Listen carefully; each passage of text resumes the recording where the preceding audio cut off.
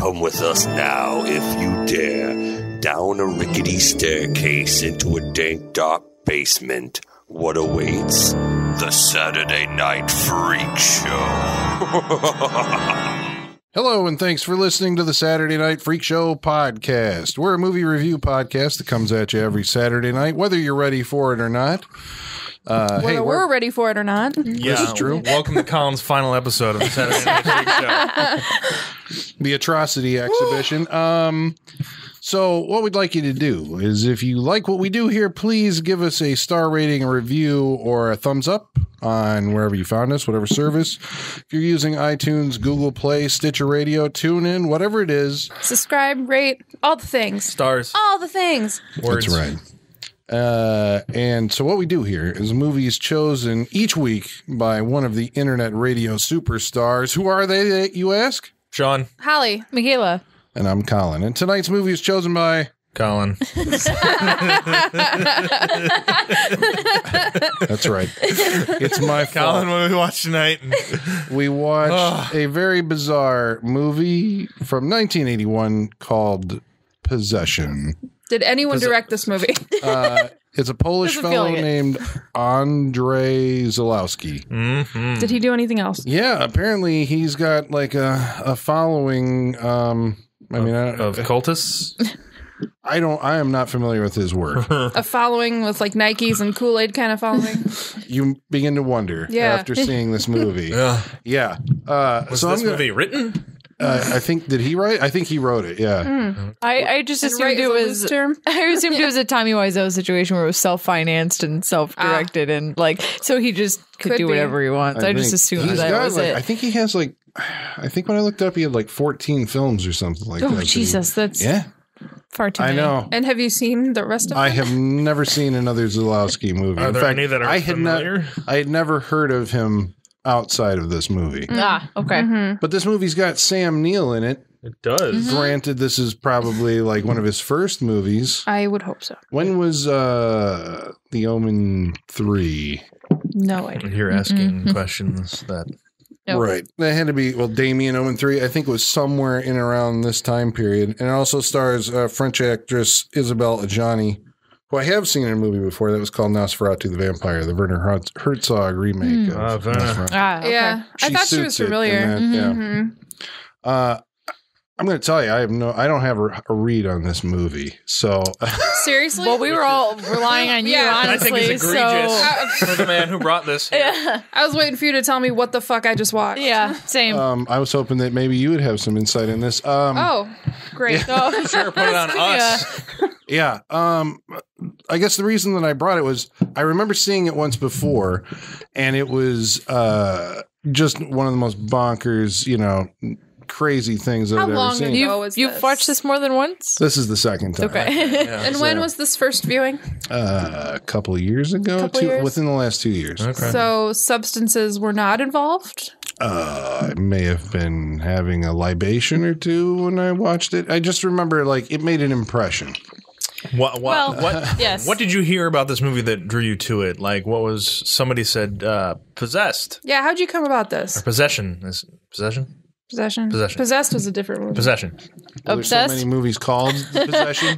There's that one with Jeffrey Dean Morgan, who plays Negan. He was in a Possession. That was 2012. I had heard about this. I remember the cover art or the poster. So this actually got a theatrical release in the United States back in 81. When they put anything in theaters back then, apparently. Well, they cut it. I guess the thing that everybody heard about it was that it was edited by half an hour or something like that for American theaters. I would have. God bless. I would have liked that version. Yeah, I wonder, right? How would that one play? And then, yep. I don't think it would be any less confusing. Right? Yeah. Yeah. And I mean, I think it would. The tagline is it desire? Or violation, devotion, or bondage? Your hidden fears will be aroused. Is it just, what is it? That should be the tagline. What is it? What is Inhuman ecstasy fulfilled. Sure. I mean, yeah, they're making some bold claims here, 83% on the Rotten Tomatoes. Well, okay, that 83%. Rotten Tomatoes means nothing anymore. But this is like, I've seen this movie show up in the 20 horror movies that you have to see or something that you've never seen that you should see.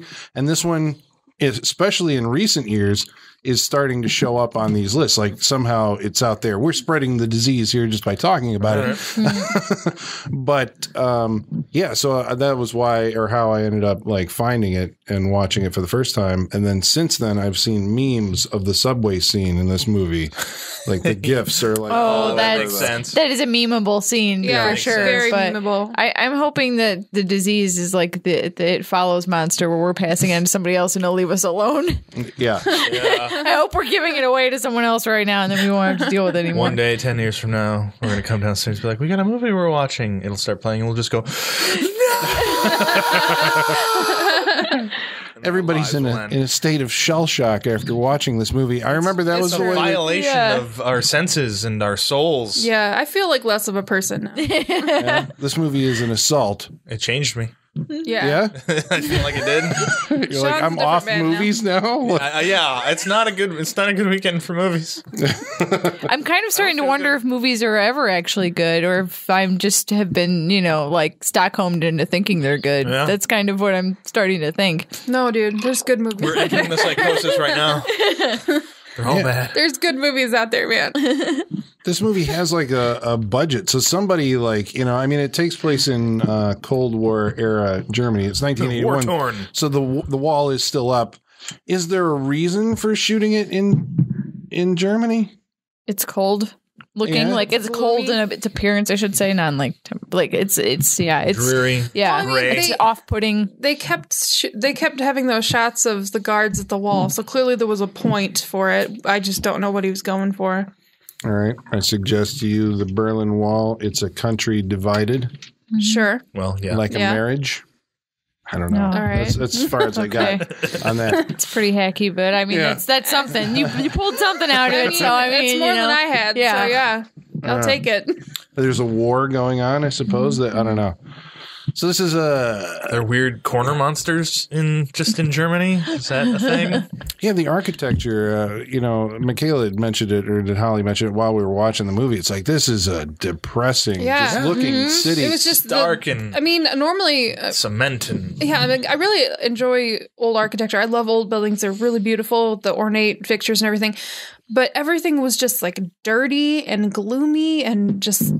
Like it looked like it had mildew on it, mm-hmm. Yes. And their apartment was like so sparse, like and like the way it was dressed and everything, and everything was just different shades of gray. Everything's very cold really gross and stark and just blah. Yeah, put something on those walls, people. Liven it up a little bit. Mm-hmm. Well, that's I mean, I guess, we say that the movie charts it's like a domestic drama where there's a marriage that's disintegrating between Sam Neill and his wife. But as it does, like the apartment that they occupy gets more and more dirty. And it's not like there's shit growing on the walls or anything. It's just like they're leaving crap all over the place. They leave their son unattended. Sam Neill comes home and like the kid's got shit all over his, not literal shit, like but peanut butter and jelly. It's like jam or something. It's like there's like jam. Plates all over the floor at one point. With food left on them. Yeah. But it's very odd because it doesn't always stay that way. Like at some points it's clean again. But then it gets messy again. It's very, I don't know, it's really odd. But then when it gets messy, it gets like fucking messy. It's the movie's disgusting in a way that like, gross. Like I don't want to, like when I say it's disgusting, I don't want you going out there thinking that, it's like, oh, it's full of blood and gore, although it is, but not in like, a thing kind of way or something like that. No, like there's just moldy bread on their kitchen counter. Yeah. Like, ew. Food plates were left on the floor for a week and. Yeah. A sausage maker was left like dirty. There's an extended scene of, Adjani making sausage, literally making sausage. And they're yelling over the sound of the grinder for this entire scene. And you're just waiting for the electric slicer to come into play, but it takes a while for it to come into play. I was hoping her finger would just go down into the sausage. That's what I was waiting for. Because she kept looking away while she's slicing. I'm like, what the fuck are you doing? Like, you've got a slicer. Like, watch your fucking hands. Mm-hmm. Yep. But that, odd. And like you said, it goes from like dirty to clean, but I think that comes into play when they're going, I'm going to say, in and out of their psychosis. Yeah. It's even shot differently. Like when he's playing with his son, Bob. It's a weird name for a kid. I did like that the kid's name was Bob. That was kind of But they shoot it differently too, because it's shot more from a lower angle up in those scenes, so you don't get that look at the ground and everything. And it's I guess, quote unquote, happier times for these people. When the psychosis and everything starts hitting, it's more like the camera's farther up in a corner, looking down upon them, kind of just watching them as they adventure through their apartment in their mess and everything. It's fucking weird. Did I miss something? Because like, does it ever get better, or like she leaves? Like, it's like, who occupies the apartment, I guess, is part of the, like, he comes home, he's like a spy or something. I don't know what the fuck he does. Some kind of government contractor. There's some, I don't know. Something where he's watching people. Feels like the guy with the pink shoes who shows up at the end, or the pink socks. I don't understand that. Yeah. But he comes home. She, so like the relationship is frayed, and she doesn't want him in the house or something. So I think he goes to a motel or apartment for a while, 3 weeks, something, where he loses his fucking mind. Loses his mind. Yeah. Like he's coming off drugs. Mm-hmm. Like severely, it's what like he's going through major withdrawals. But I think he breaks because of what his wife does to him. This is my interpretation of it. Mm-hmm. I think he has a break at that point, and so he is just suffering in this apartment where it looks like he's having withdrawals. He's rocking on the bed. He's sweating. It's like he's been in the same clothes for 3 weeks. Just food, like we said, on the floor everywhere. It takes a lot to sweat through your suit jacket.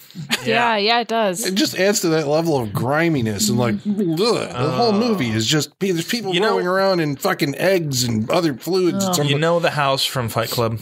Yeah. That's the best way I can describe that griminess, that yellowness. Yeah. That disgusting. That's the disgusting we're talking about in this movie. Mm-hmm. That's the closest thing I can equate it to. Yeah. Yeah. But that's why I'm wondering, does the place clean up when he comes back and she leaves?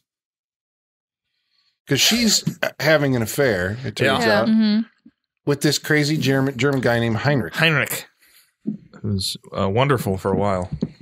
I don't know how to describe Heinrich. Eccentric. He's a kung fu master? No, he's... I don't know. Well, he's one of these guys, it's the disco era or something, so his shirt's like always like unbuttoned to his belly button. Yeah, there's only one button at the very bottom of that. I don't know if that's disco or just European. Maybe. Yes. He's like a European Lothario. Mm-hmm. I don't know how to do this. This guy is like out of... I mean, everybody in this movie is like off the chain, but... They're all from different movies. They're all in different movies. Yeah, every actor in this movie is in a completely different movie from the other one. I wouldn't be surprised if this was one of those movies you found out that like all the actors are given different scripts that don't line up at all. Like that would actually make this movie make a lot of sense. Yeah, because I can't explain it. There's scenes where you assume that the director is like encouraging, like for instance, there's one that I'm thinking of where Sam Neill confronts his wife about something along the journey of their divorce or marriage and marital implosion. That happens like 20 times. Yeah, yeah. Because they're really honest with each other in the way they're talking about, even though they're keeping secrets from each other. It's like one of those really raw. Like the guy who wrote this is clearly going through like a really bad breakup.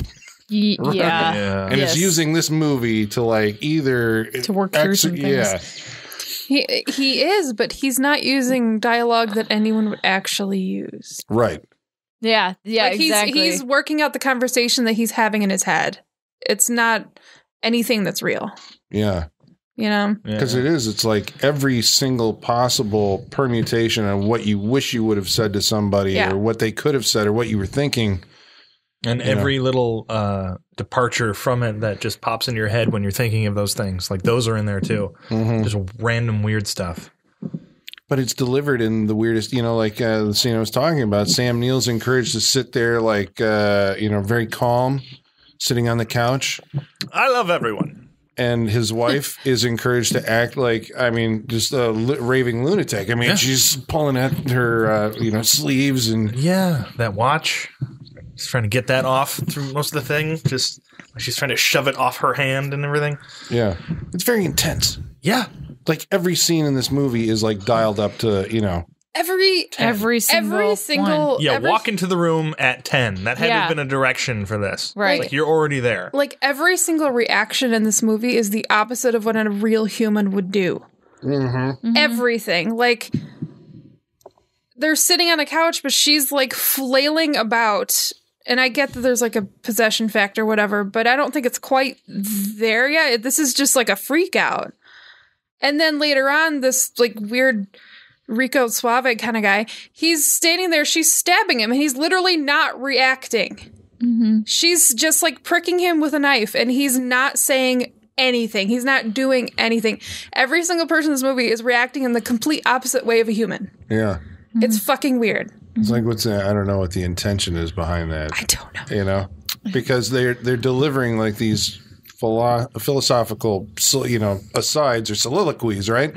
While bouncing off the wall. There's a scene where Heinrich shows up drunk, and he's like, literally like crashing into the walls and spinning around. But the what he's saying is like, paragraphs of, it's lucid thought. Even if he's supposed to be drunk, it's like, okay, this is some kind of philosophical thing about love and loss and existing in this triangle. I just want my, my harmony back or whatever. Werner?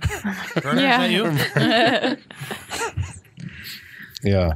They get saw love one time. there's such an odd intimacy in this. Like, I really, really thought that at one point Sam Neill and that guy were going to start making out.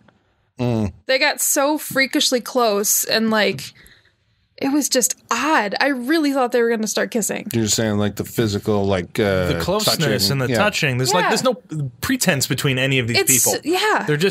They're coming at you like we said, at 10, raw, right from the beginning. When Samuel came to his apartment and confronted him, and they started like, after a while they started fighting, but at first they were just like close. It was just so weird. Yeah.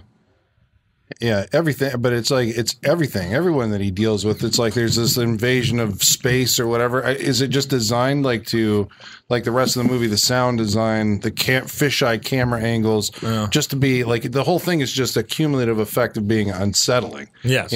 It's a very unsettling movie from like frame one, and it never lets up for two fucking No, you're right. crazy hours. Her walking up to him, meeting him at the curb is unsettling. It's just like, Jesus, they're getting intense right off the bat. I mean, when he's like, I'll take him to the zoo, and she like storms off.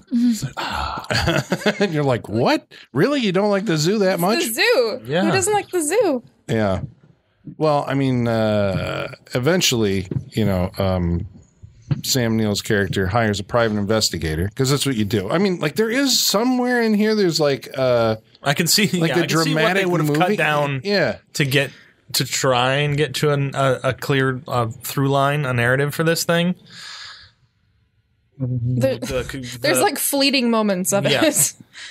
Yeah, but it's like somewhere underneath it, all this pile of crazy stuff. There is like this like domestic thing where a guy thinks his wife is cheating on him, or she admits it, I guess. Yeah. So he hires a private detective to follow the wife, and he does a very good job. Oh, so subtle. He is so good. At one point, he's like literally running right next to her to keep up with it. Yeah. Yeah, because it starts off, I mean, this is again what Holly was saying. It's like nothing happens the way that normal human beings do any of this stuff. It starts off with, him trailing behind her at a good distance. They're walking. But by the end of it, several shots later, it's like a full-on gallop. She's running somewhere and he's, trucking right behind her. Is the effect supposed to be comedic? I mean, at one point he trips, and that made me laugh. So it was a little Monty Python-ish. Yeah. A little bit. There should have been some Benny Hill wacky sex under that scene. Yeah. Well, I mean, we get almost the equivalent. We get 80s Euro pop or something. At the weirdest moments. Yeah, the weirdest moments. Yeah. Because there's so much of this movie with no score behind it. Like, none. And then when they do choose to do it, it's so tonally off. Yeah. Yeah. Even the chase like when he's following her, that again, that's the same thing. It's the opposite of how a normal person would react. Yep. Because you'd think someone would be like, oh, all right, they might walk a little quicker or everything, but they just break out into a run and they're just, like I said, no pretense. Like she's running from him, he knows it, so he's running after her. She knows he's running after her. They're just, it's just everyone knows what they're doing. Nobody's trying to hide. Nobody's trying to hide anything. Everybody's pretty upfront. Well, okay. I mean, I'll go with that theory for now. The idea that, it's like, all their emotional content is like right there on the ragged edge and they're screaming it at each other all the time. Yeah. But they are hiding. Are they hiding things from each other? She is sleeping with a tentacled, gooey, bloody monster that she keeps in an apartment. There's that. There's that. That is an element of this movie. Yep. Mm-hmm. The monster is designed by Carlo Rambaldi. He won the Oscar, I think, for E.T. the following year. No. Wow. What? Wow. Wow. Well, Oh he's my got God. range. Yeah. Wow. Say that. Yeah. like, Spielberg fuck you. was like, I want you to design an alien for me Uh-huh. based on what I've seen. I saw what you did with the possession. Yeah. We can make a winner. Yeah. That was probably the scary E.T. version that he designed first. But is this like a weird flipping of genre then? It's like, because I know I brought this, it's a Saturday Night Freak Show. And how long were you sitting there going like, this is a drama? Yeah. For a while. For a while. Yeah, A and I was long wondering, I'm like, Colin, what the fuck did you pick? Like, this is where what element? Like, I get it if they're like go just bug nuts. I suppose it fits, but then obviously there was gooey monsters with long heads and eyes And murders. I mean, then it suddenly gets bloody. There's shootouts and explosions, and you're like, what? I don't know what's happening here.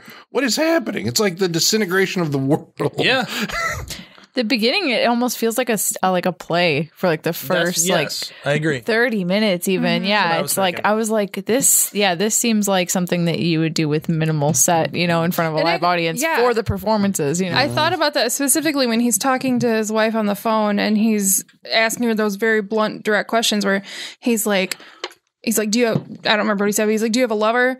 How long have you been with him? Do you sleep with him? Do you enjoy it? That More than me. dialogue was actually very similar to a confrontational piece in the movie Closer, which is based on a play. Yeah. Very much like that. It was almost word for word a lot like that movie. Yeah, it's to me I was like kind of going off on that thought and I was like, this is something you would hear about like someone who's kind of put out to pasture in Hollywood would do this play and they would get a bunch of buzz for it because it's like it's Right? literally just them getting to be up to 11 for an hour. So Well, Isabelle Adjani won the French equivalent of the Oscar, the Caesar Award, for her performance in this. But there is a scene which I can't remember if it precedes the. I'm sorry, I just said Michaela is like violently shaking her head in disapproval. I'm shocked at that, honestly. And the French are different. Yeah, but I thought their standards were higher, not lower. The French. Well, is that? But this is my question after having seen it. I mean, like it is an epic freak out on the part of this actress. She goes down. Well, I think she Constantly. It's a constant epic freak out. Yeah. Well, that's true. Yeah. She maintains a pitch pretty much Unrelenting. through the entire movie. Yeah. They're like, you get a break when you play the teacher, but otherwise just go nuts. That's right. There's doppelgangers. We didn't even.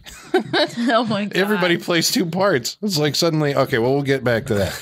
Okay, so yeah, she wanders down into the subway at some point because I don't. She starts off like in front. So if I can track this scene, she's in a church looking at the statue of Jesus, and she starts kind of like moaning. Then she goes into the subway. She's got her groceries with her because you have to have. She went to get groceries.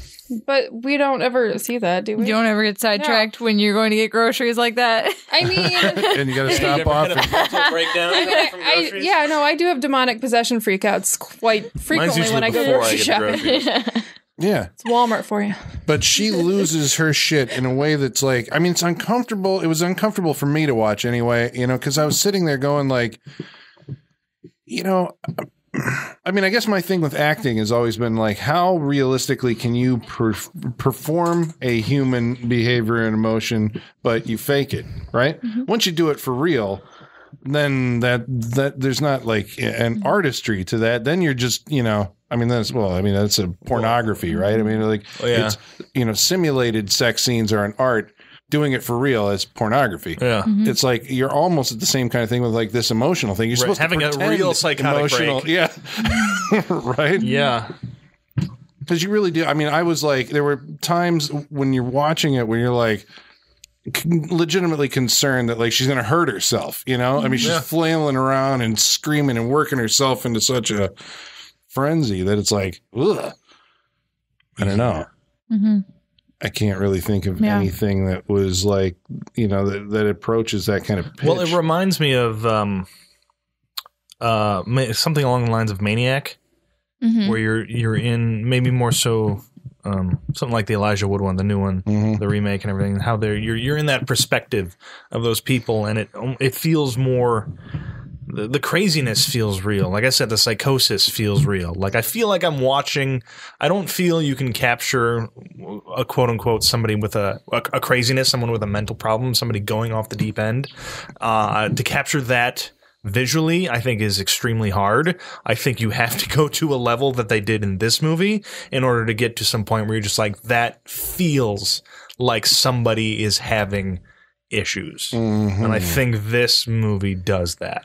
I think they capture something in there visually that represents that. It feels very raw and very real to me.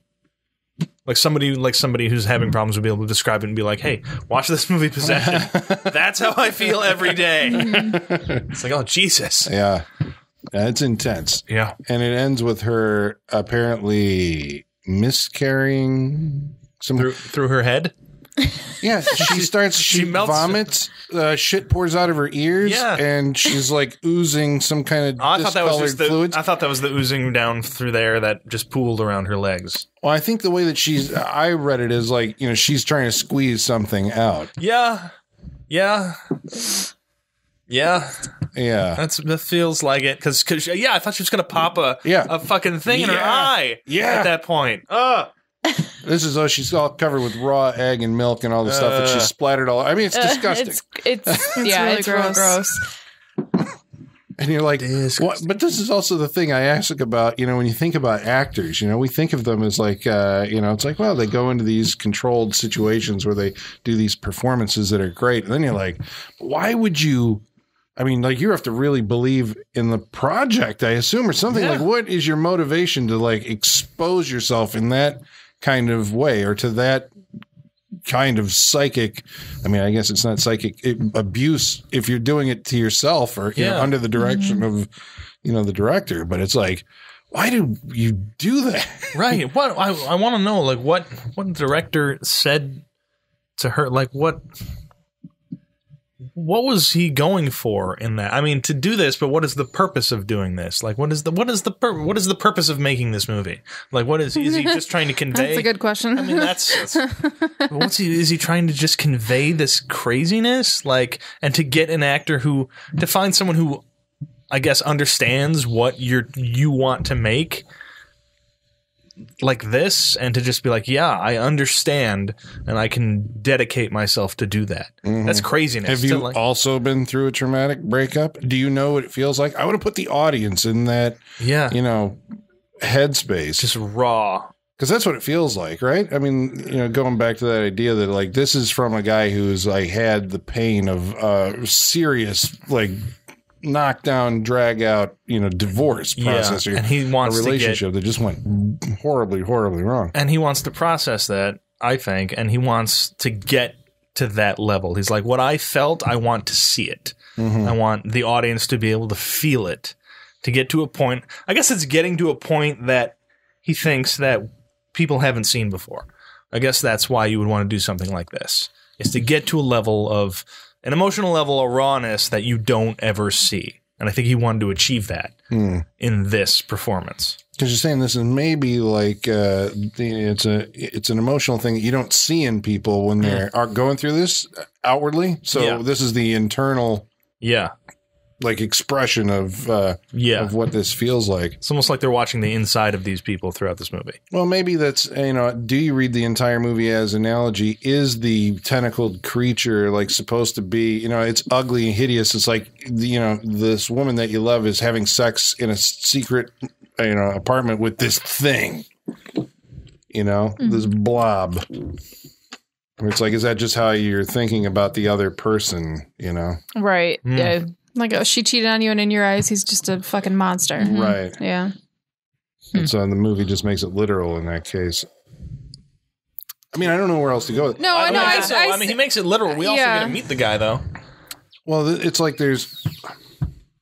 so maybe this doesn't bear out. And also the guy sees it. Yeah, well, I mean, the whole movie is kind of like the, dual, humanity and inhumanity of man. We don't have a single reliable narrator in this movie, though, so anything's possible. Yeah. I guess. It's all probably correct and incorrect at the same time. Yeah. Yeah.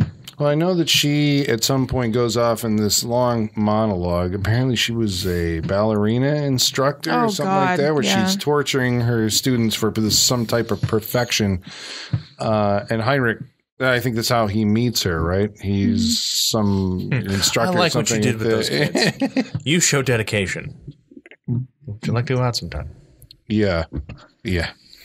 But she says something about after this, it's like in that subway I miscarried, and she gets into this philosophical thing where there were twin sisters. One of them Sister Faith and one of them Sister Chance. Yeah. One of them dies, and the other one I have to keep safe and keep, and Sam Neill's all on board at this point, like a child. It's like, are they talking about Bob? I don't think so. I think they're talking about the fucking slimy thing. Somehow the thing that she gave birth to, she's fucking, and eventually it becomes a doppelganger of Sam Neill. Sure. That sentence. Sure. Man. Yep. Yeah. That's what we just watched, ladies and gentlemen. Yeah. If you didn't understand that sentence, don't worry. Neither did we. Yeah. I feel like the title for this movie is grossly misleading. Alcohol. And inappropriate. Yeah. Inappropriate, I would say, even. I don't know. I actually think it's kind of perfect for it. Possession. I think the possession... No, just a beer. I think it's... because if you look at all the characters, especially, the way the men are all... No, 64. The way the men are all talking about is it Anna? Yeah. Anna. The way they're all talking about her, there is that I guess they're talking about possession and they're talking about her, and it's about who has her. And I thought it was going to be a possession movie. I thought somebody was. Yeah, that's what I thought it was. Because I knew nothing about this movie going into it. Yeah. But I think. Just the raw way they act about each other, especially the way Sam Neill acts about her throughout the movie, about especially Can't Living Without Her and everything. I think possession kind of marks it down correctly. Because Heinrich also, I think, wants to possess. They want to possess Isabelle Adjani? Yeah. Or is it about all the people trying to gain some type of... I think that's more it. I think there's a main one with Anna, but I think it does... apply to kind of the entire world they're living in at that point. Yeah, because she's possessed by something. We're not necessarily saying it's like a supernatural force. Unless we're talking about intense... It's not love, right? Is it love? It's a version of it.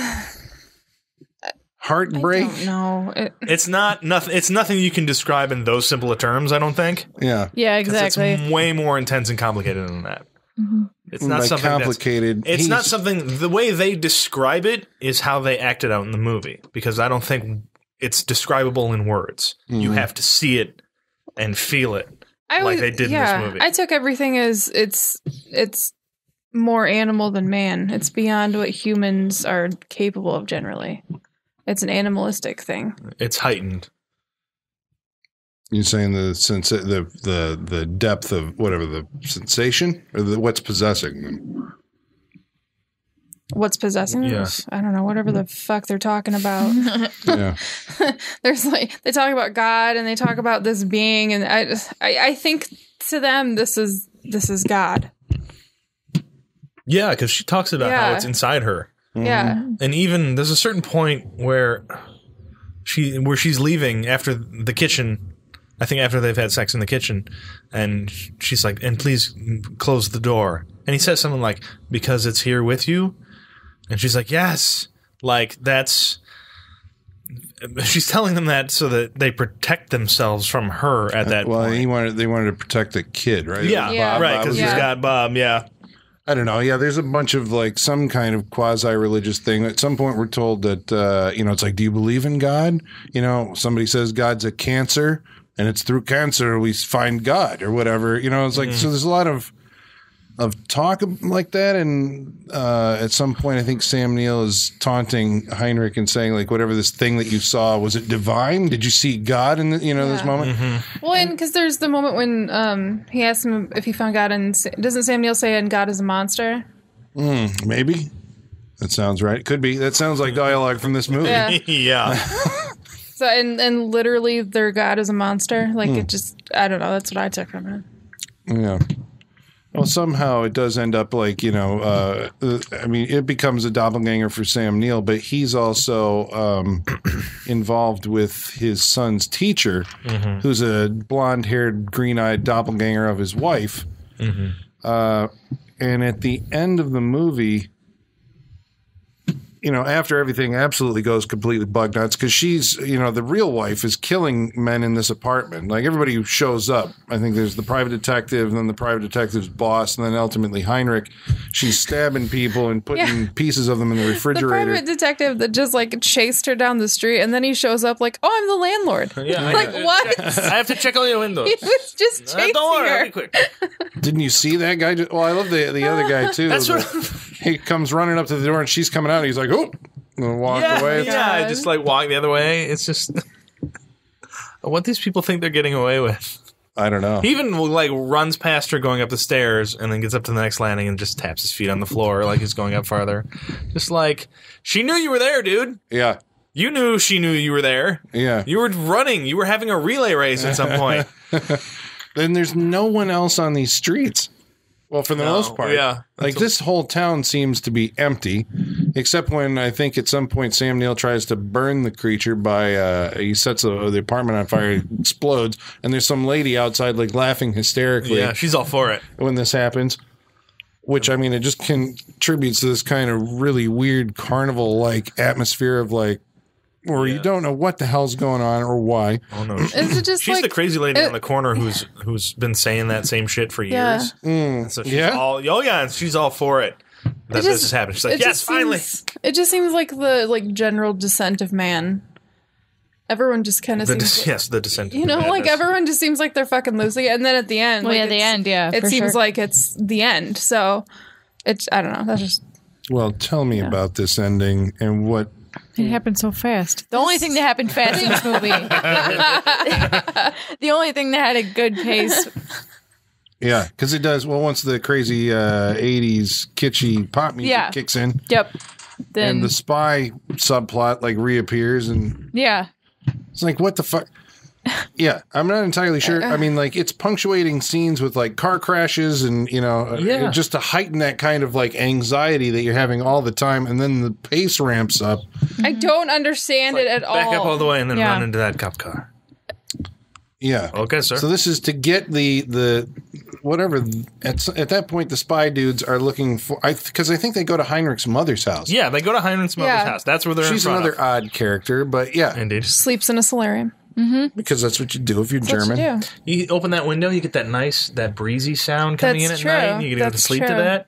I'm all for it. Plus, you get that nice oxygen from the plants. Oh no, I used to have a solarium. It keeps her young, my window Holly. was right off of young. it. It's great. Yeah, no, love a good solarium. Do you She's sleep better when there's a lot 102. of oxygen in the air? So yeah, he goes there, and but it turns out that his wife is there. Anna's there, right? So he creates this distraction of crashing and a taxi outside, and then all the cars explode and whatever. Yeah, and there's gunfire, and he gets shot, and a cop gets shot, and blood explodes. And you're like, everywhere. What's happening? And then he retreats to an apartment, which I think it's the teacher's apartment. Not yet. Because No? Not no, yet. because that's what I thought. But Wait, where's... because he goes out through. Okay, so but here's Are you the talking thing. about the staircase? The staircase. Yeah. This Oh is my God, so many minutes of Yeah. trudging up a staircase. Well, the staircase. Oh, yeah, okay, because so he goes up. Yeah. The skylight after that. it's That's like right. a big spiral staircase with a skylight, right? And as he's going up there's church bells playing. Yeah. He's dying, right? Climbing up this staircase. I'm like, is he going to heaven or something? Is that what we're heading for? Some kind of spiritual, like this is a stand-in? Hey. But then all of a sudden the sound changes to like a subway sound or something. His wife comes in with the double. Mm-hmm. Yeah, Yeah, somebody. because I'm the like, monster what the fuck is with now Sam Neill again. Yeah. And at some point, I think then the spy guys come in and shoot them all with machine guns. Yes, like you do. Guy in the pink socks. Yep. So everybody's dead except for the monster. Now She as shoots Sam herself Neill. in the back. In the Yeah. back. Yeah. Was she trying to do the same kind of contortion as the ballet dancer? Or am I reading? No, I think you're trying to reading too make- much into that. She's just trying to shoot herself. It's just weird as She was fuck, trying to position man. it so she could shoot herself and the other Sam Neill at the same time. Yeah. Yeah, because She was trying to get as far up her back to her heart as she could. Yeah. I don't think she made it. Oh, she got like right above her butt. It didn't get Yeah, anywhere just- close. She's going to bleed Yeah. out from that, and that's not going to be comfortable. No. because shooting yourself in the head is so overrated. Well, I think what Sean was saying, she wanted to go through her and hit him. Yeah. Is Yeah, what the plan you was. can do that which is- head to head. Yeah, You can do that. yeah. You can do that. Just wait for it, honey. I got it. You can go sideways Yeah, too. yeah, You can do that. Also Just works. head to head. You put a gun right next to your That's head, like it's the gonna perfect go like through. selfie, Yeah. like suicide. Just There like, you go. everybody smile. Yeah. Yeah. This is the headspace of this movie. Yeah, Ooh, it is. yeah. We're talking exactly. about suicide. It's not Thank us. you This is not us. for joining us on this journey. This is this movie. Yeah. Well, okay. So the doppelganger escapes from the clutches of the spy guys. thank you. Who, I don't know if they're after him or not. Thanks to the helpful hand of the woman at the top of the stairs. Yeah. Just that's watching this whole thing. Apparently, she's been there this whole she's been time, there. right? And she's got one boot. What is the one boot? I don't understand. and she looks nonplussed. Like she is Nonplussed. not at all phased by anything she is seeing. Yeah. She's like, I locked myself out of my apartment. I don't- Yeah. I ran don't- into this. I don't know if this was purposeful, but at the end, was her name Anya? Anna. The double? Anna. Helen? Honor.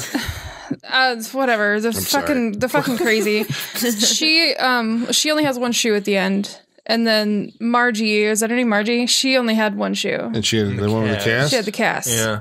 And then the She guy did. with She the pink flipped off her sock shoe. Yeah. takes his shoe off. In a fuck really does it weird mean? scene. Yeah, Yeah. there's a repetition of people only having one shoe. The shoe down the toilet stops up. Exactly. So There's Heinrich a shoe thing. can drown in Yeah. the toilet. What are you after, Mind Sean? blown. Is I wonder if they're all the something- same. Are they all the Just like same other foot? shoe- just like the other shoe dropping. Are they all the same Are they all foot? the same Is that all it is? Just letting the other shoe drop. Oh, Are what they if all that the is same what foot? it is? Oh, What? no. It's waiting for the other shoe to drop? Yeah. What if that's all it's Sure. supposed to be? You could say anything that any fucking whatchamacallit that involves a shoe and Well, there was another like Platitude visual that involves a motif shoe. that I was trying to figure out. There's numerous shots of a character in the background, and in the foreground is the naked back of another character, and the character in the foreground like touches the torso and raises the arms up, to which Oh, I it can feels only like Sam the Neill. God thing. Sam Neill does it to his son and then again to his wife. Yes. And then the It's wife does so it to Sam fucking Neill weird. Yes. later on, and I'm like, okay, so they're going into the Jesus That pose, feels but like we it's the just can't- Jesus pose. Yeah, That's what feels I get like from it is.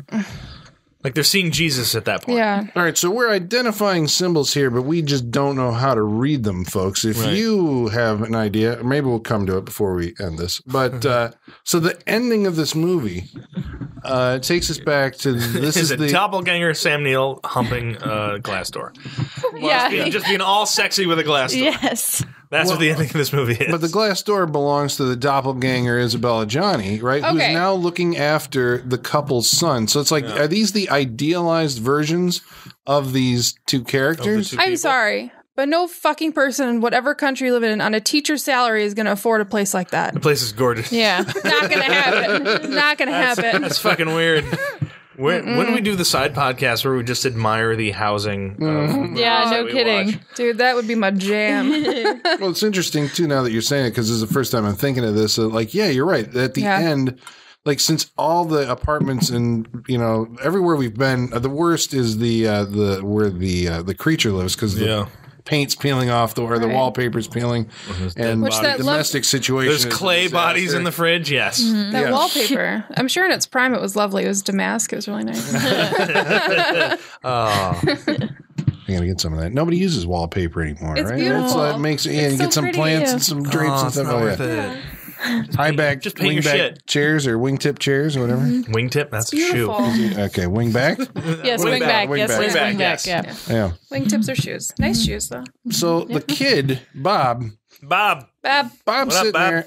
Knock on the door. We know that it's the doppelganger because I think we can see him down the hall. And Bob goes off on this thing where he's just like, don't open. And he goes and drowns himself in the tub. Yep. That's an extended shot, too. Like, it hangs on him drowning himself for a very long time. To the point that I was like, how did they shoot this? Like, that's what I was wondering. I was like, did they give the kid a little apparatus to put in his mouth? It's Europe. That kid jumped in that tub and held his breath. That's all it was. They cut, like, right before he came up. Yep, they got every frame out of that shot. Bravo to that kid. Yeah. May he rest in peace because he died in that tub. So was his acting career was cut short. But I don't understand because was all of the scenes of this kid taking a bath earlier on, was that foreshadowing or did that mean something? I'm going to say it's foreshadowing. Just because foreshadowing? Every answer is correct, Holly. That's true. With a movie like this. True. Well, that's right. He is often seen in a tub. There's a lot of like water imagery. Heinrich drowns in a tub. Sam Neill's always washing his face. Heinrich drowns in a toilet. A toilet. Sorry, that's what I meant to say. The most He gets disgusting. swirly to death. Bravo to that actor because that is the most disgusting thing. To put how many times you had to do that? You need to protect everything around this for me to put my face in this fucking. It was a. No. I mean, I know it was like fake, but it was a gross toilet. No, it's gross. No. Yeah. What do? You go to the hardware store and you buy one, right? That's a set that we're hopefully. God, I hope so. I doubt it. Like it's a real toilet. It looks like a dank like pub bathroom. It's in that bar. Yeah. It's in that. Yeah, it looks gross. They didn't have money for sets. It was just like stick your head in that toilet. And because he's a man who's takes pride in his art. It's not worth it, bro. Not worth it for this movie. No. Well, he's feeling competition, right? Because of the Isabelle Adjani scene. He's like, well, if she's going to do that, then I got to. There's a big difference between raw eggs and milk and actual dirty toilet. Trying to squeeze whatever out of your ears versus sticking your fucking face in a toilet forever. That guy was in there. Mm-hmm. He may have had a breathing apparatus, but. Because he flushes it, too. Yeah, and it floods. Yeah. That's fucking gross. The whole place it's not as bad as the most dirty toilet in Scotland or whatever from Train Spotting. All right, let's move on from that. No. Jesus. All right. So the end of the So the child drowns himself. Yeah, child drowns himself in the tub, and the apocalypse happens. I mean, that's we hear air raid Bombing sirens, of Dresden and happens. Yes. Yeah. So from this, So it goes. maybe we're reading this movie wrong. Maybe this movie is actually about the kid. No, I don't know. Explain yourself. Well, if it is, he's barely a character in his own movie. Yeah. I don't. I mean, the only thing He's I'm thinking kept from is so. It's not because he's kept from so much of like the raw experiences that the adults have. I can't imagine to be. But he's neglected. He's, I guess, right? He's not a main character. We always just see him kind of like after the fact. We see him by following somebody else into the scene. Yeah, it's just kind of. We see the true stuff when he's not around. Yeah. It's just kind of like a reminder, like, oh yeah, they're parents. Right. Yeah, pretty much. And that's where it gets quote unquote normal is when the kid is around. Yeah. When shot choice changes and all Those that weird stuff. scenes, and all of a sudden Sam Neill's like playing airplanes with them. Like, oh, he's being a dad. This is weird. That's the Right. quote unquote normal stuff. It's that like, was foreshadowing. It's almost like you'll never was. know. airplanes? It was. Yeah. Yes, it was. The airplanes is Oh, that's foreshadowing. very true. Yep. Because like he even imitates it like crashing and like Like everything. bombing, yeah. I think it's more like you'll never know what your parents are really like. But it's almost like, Never. but why does he drown? Your parents are fucked up, Colin. He chooses You don't to, even know. like jump into it, to drown himself, to kill himself, basically, rather than put up with, these people getting back together. I mean, I assume, did the divorce happen, and this is the idealized versions of themselves coming back? I think and he's just like, no, don't open. I think it's like Check it out. How dogs know that an earthquake is coming, like 6 months before it happens. Yeah. You're just like when you're young enough, you don't have anything to block all that shit, and he's just like, no, no, that's not Dad.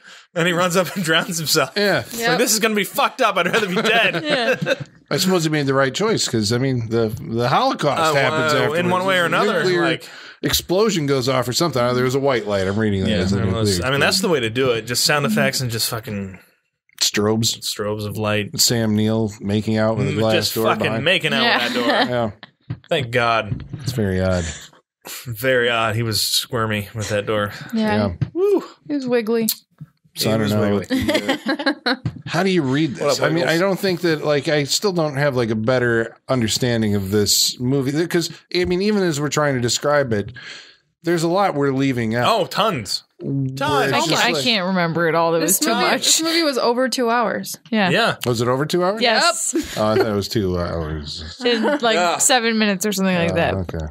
All right. Well, I suppose... He neglected to tell us this before we watched this movie. Sorry about I that. also neglected to ask. Sorry. So I'm going to make a habit of from now on. Well, we know how this is going to go, this wrap up. Well, I don't know. Will we have final thoughts and figure out, like, what this movie meant to us individually? Who knows? We're going to find out after Igor's meal bag. But first, I mean, do you have any stray observations that you want to get off your chest about possession?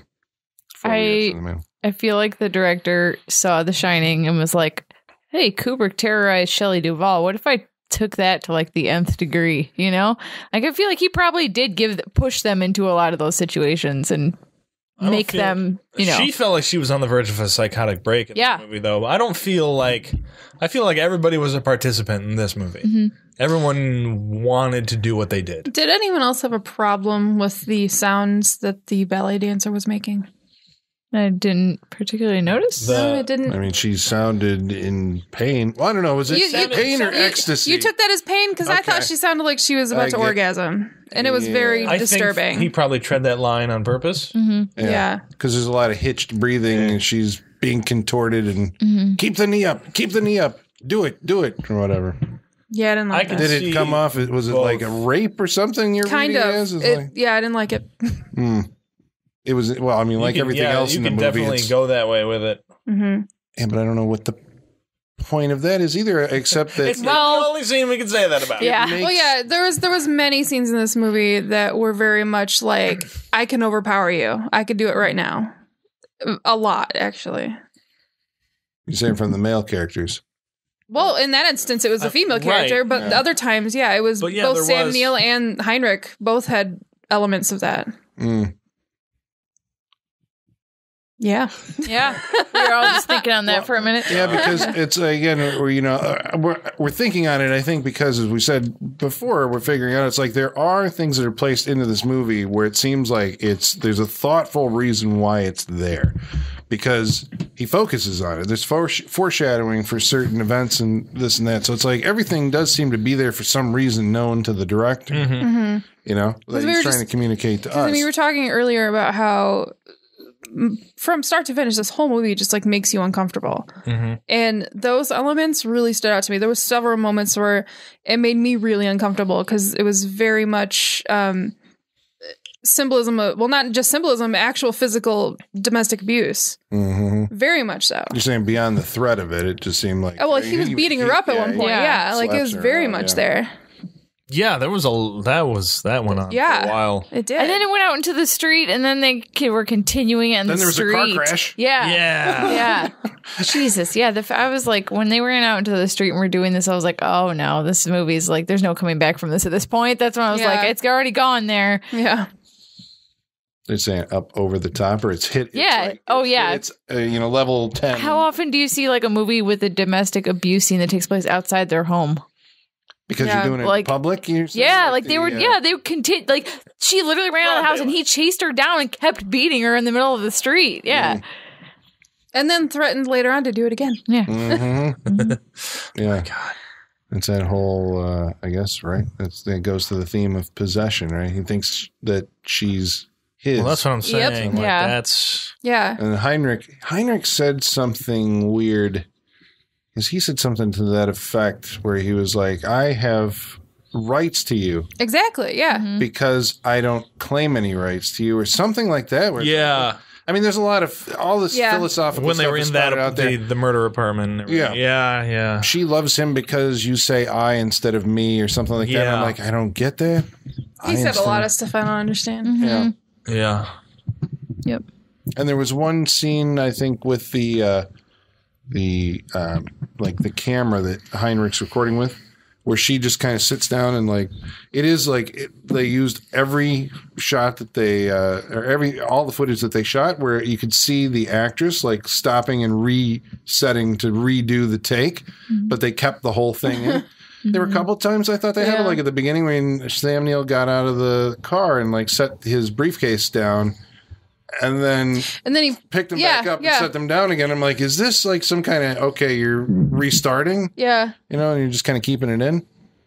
I don't know. I mean, that guy falling during the chase scene was like, that wasn't, I imagine, supposed to happen. And just like, no, keep it in because this is life.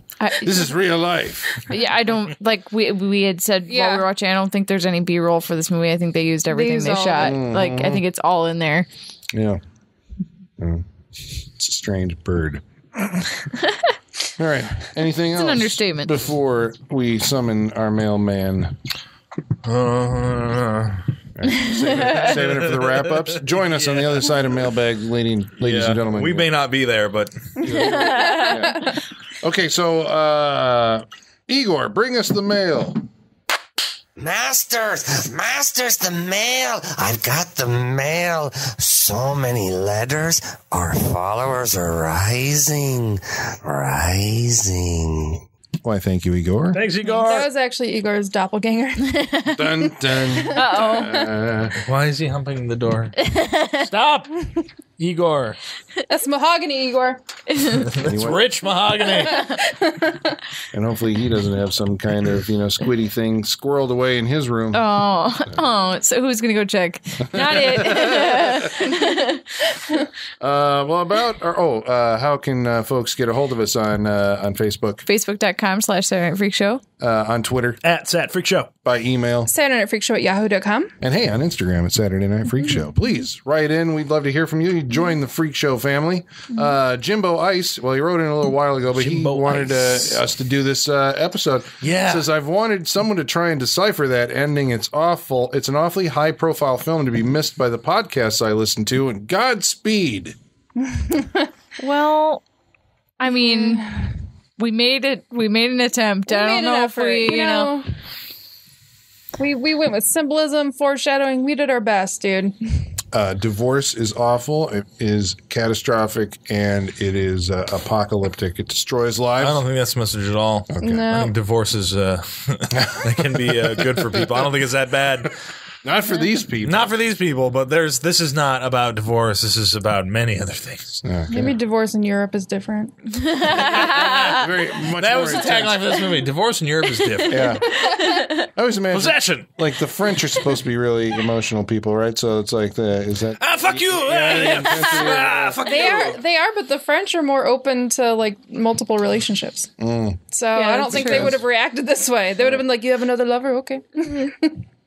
about our episode Showdown in Little Tokyo. Karate Warrior 2 writes in Hi, Dom. and says this last episode had some of the best chemistry of the latest iteration of the Saturday Night Freak Show crew. It honestly had me laughing out loud and actually wanting to watch the movie myself. Just never change the intro. You're never allowed to change the intro. No, that'll stick around. And he says, somehow I knew what crazy movie you were talking about. That was Welcome Home, Brother Charles, a.k.a. Soul Vengeance. Soul Vengeance. Wow. That's the title. You can buy it in Best Buy, Soul Vengeance. He said, and he owns it.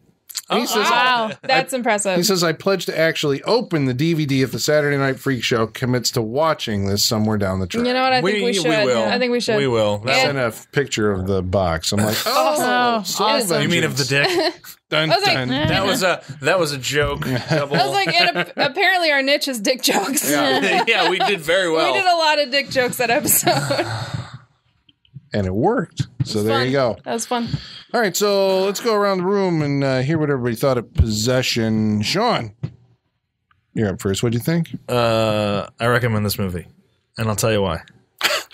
That's a shocker. What? Michaela can't. She's the. You guys gave me so much shit for I know who killed me, but okay. Wow.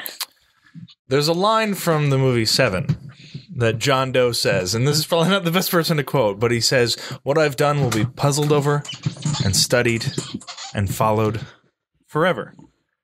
And I think that's this movie. I think people will puzzle over this movie. I think they'll keep watching this movie. I'm not saying you're going to have a good time watching this movie. I don't think you should have a good time watching this movie. This movie is... It makes you...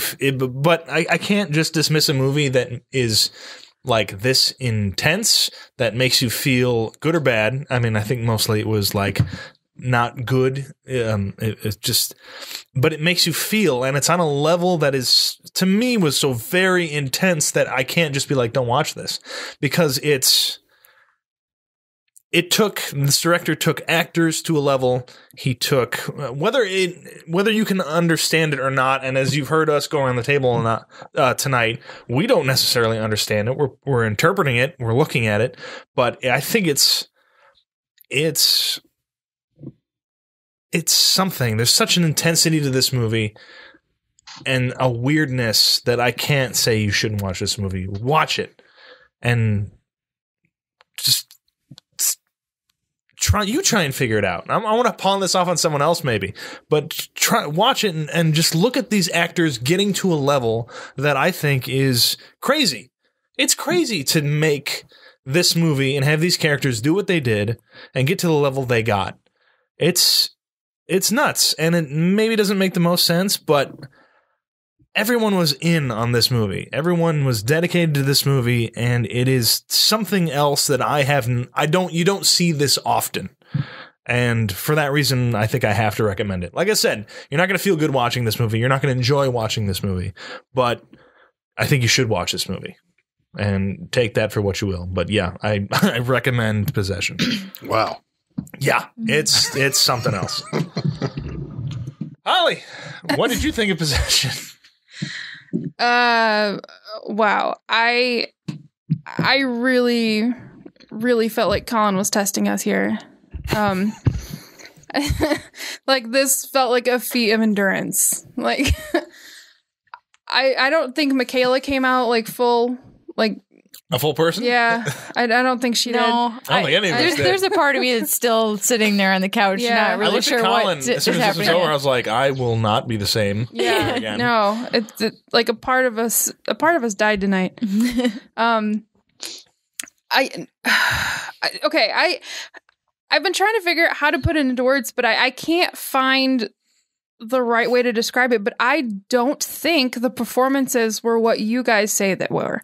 I don't think so at all. I think they were so unbelievably over the top, and I know that was the point, but for me, that's what made it. That's what didn't sell it. Like, if I had watched and thought, okay, this person's having an actual mental breakdown, that would have hit home harder. But nobody has a mental breakdown like that. That's not how it happens. That's not what it looks like. This was pure. I don't know that they're going for realism. Well, I know that, but like... Because she melts from the ears. No, yeah, that's true. That's true. But it's just like, it was a supernatural thing. But it didn't work for me.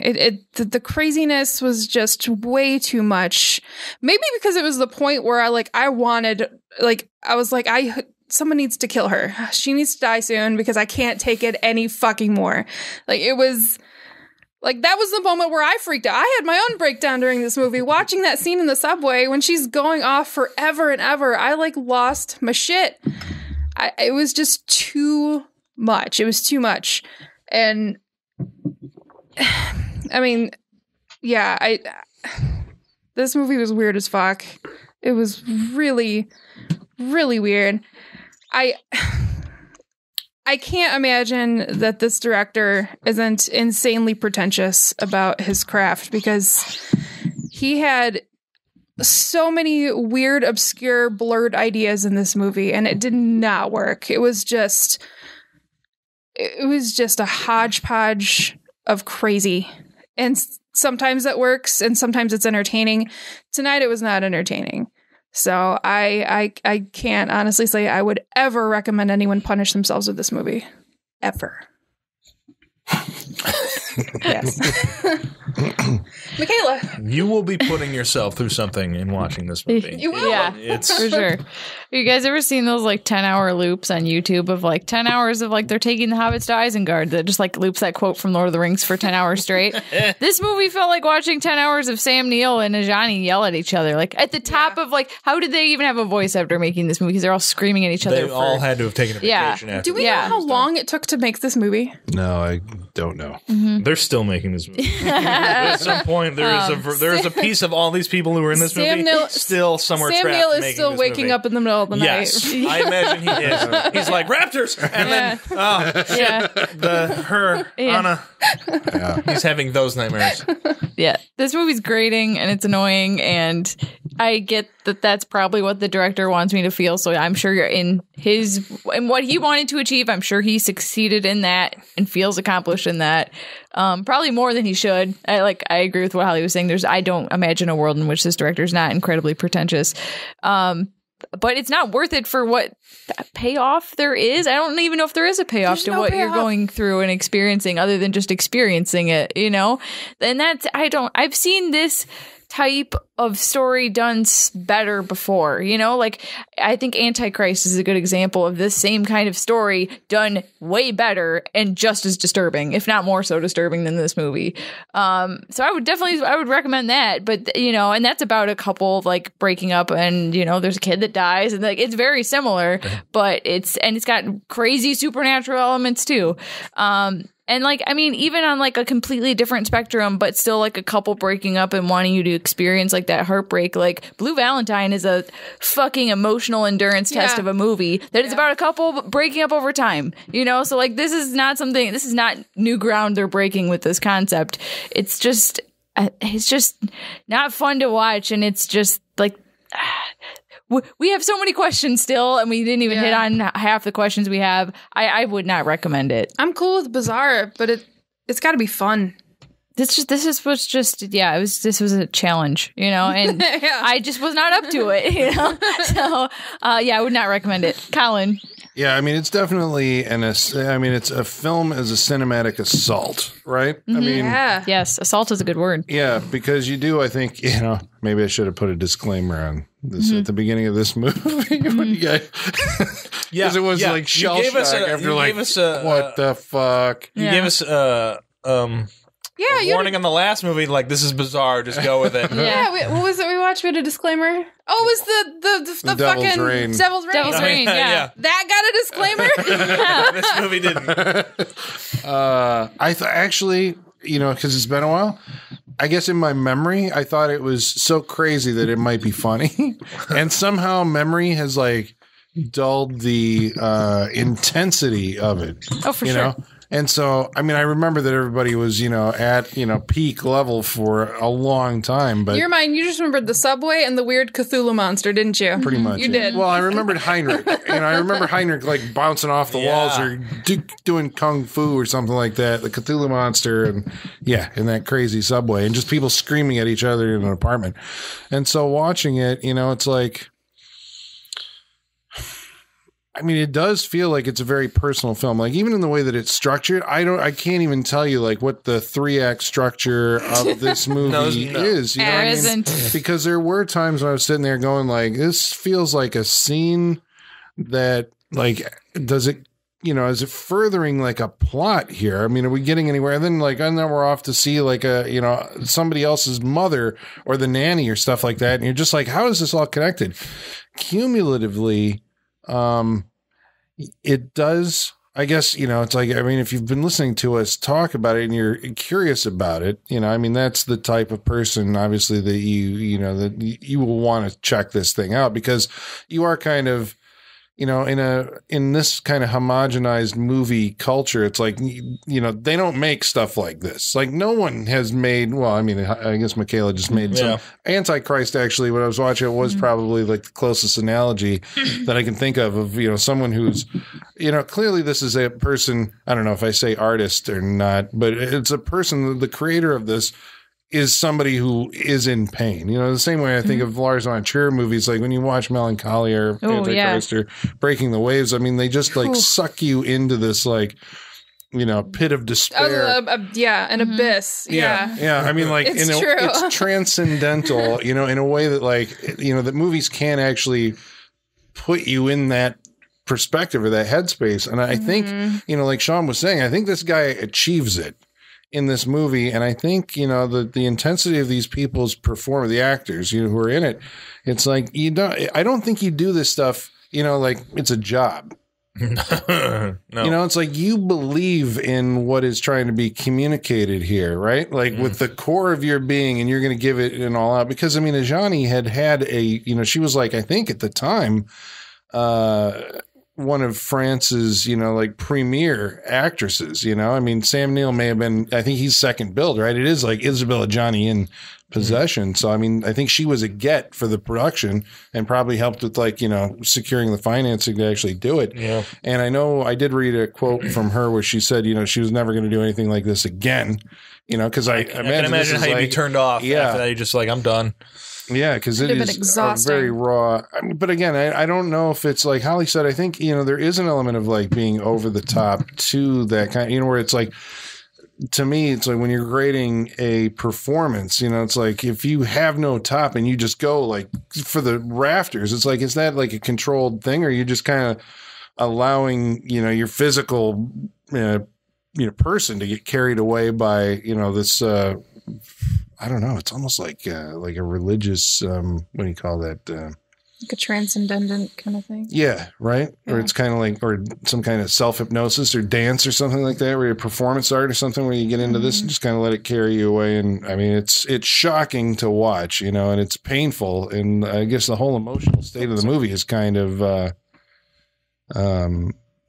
peaked and aggressive. And, you know, I mean, but I think that's what the director was after. So was he successful? Yes. Will you like it? Probably not. But, you know, I suppose all movies don't have to be, you know, they don't have to be entertaining. I think it helps, you know, if you, if you can code whatever the message is that you're trying to get across in something that's entertaining, it makes it easier. Yeah, it makes it easier to digest. To take, but you know, how else do you represent like the agony of, you know, some disintegrating relationship? You know, whether you want to experience that, I don't know. But there's squid monsters and murder and spies and espionage and explosions. Oh, you know? Don't say there's spies and espionage. There's no spies and espionage in this movie. We don't understand it, but there's some kind of. I'll let you have squid monster. There's gunplay. Yeah. There's squid monsters. Designed by Carlo Rambaldi. Yeah. So I think sex with a squid monster. Did we actually mention that happened? Because that happened. Wait, and what did she keep saying during it? It's almost. so close. It's close. Almost. Yeah. Almost. I was hoping she meant almost done with the movie. But we went from rubber cat monster sex to now rubber squid. Yeah, we're just getting in the weird sex. What's up next sex. week, you wonder? Rubber monster sex. God, now I have to pick a movie with rubber monster sex. Yeah. I'll find one. Oh, yeah. I'm sure they're out there. But yeah, I think I would recommend this movie to adventurous film goers. You know who you are, but the rest of you are advised to stay clear of Possession. So next week, dear listener, we're going to do something that we started last year. Dear reader. Dear Brailer. Wait, this is the right episode, right? Yes. We're going to do the best and worst movies of 1990. 2017. Colin just had an acid flashback. Sometimes the words just come out of your mouth. You don't even know what to say. 1992. Yeah, why not? That was a good year. It was stuck there. You know what? Fuck it. Forget this year. Let's do 1992. Yeah. I'm all the best and worst movies of 1992. Yes, I'm That's all for the sideshow. Yeah. No way, dude. This was a great year for movies. We're doing top 5 of 2017. Top 5 and one worst. Yeah. One worst or worst. 17. Well, we'll do worst. Yeah. Worst. So now we've got our work cut out for us. We got to watch a bunch of movies probably over again in the the next week and get all caught up. Look at lists. Yeah. I got what was released this year. Yeah. So this will be fun because we do watch stuff other than the stuff we watch. We do. Because God, if we just watched the stuff we watched on this show, we'd all go insane. We would. Yep. There you go.